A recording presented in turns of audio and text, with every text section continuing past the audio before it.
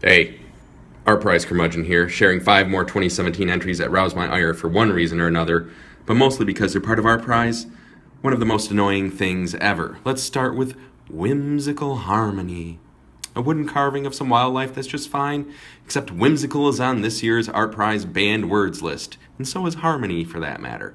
If anything makes me feel whimsy or harmoniousness, it automatically sucks. Next is roll over Beethoven, which is kind of self-explanatory, I guess.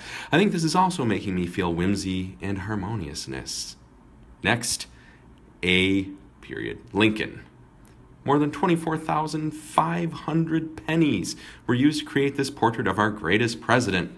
That's impressive until you consider the piece is only worth about $245. And speaking of presidents, here's presidential pin cushion. I'd jam a pin in Pres Trump's schnoz if that didn't seem so on the nose.